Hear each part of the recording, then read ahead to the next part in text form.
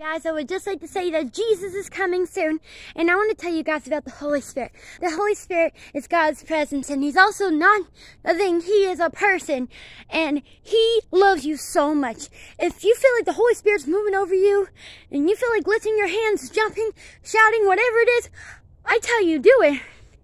Do what the Holy Spirit tells you to do, and just praise His name. Just keep on praising Him, and don't give up.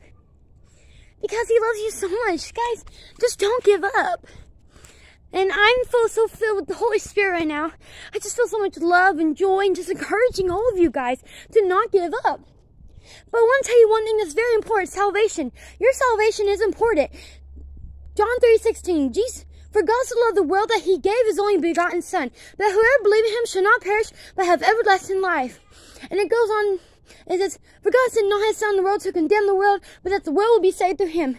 Jesus is coming soon. To turn to Jesus, admit you're a sinner, believe that Jesus died on the cross for your sins, and repent of your sins, and you'll be saved. For it says, whoever shall call upon the name of the Lord shall be saved.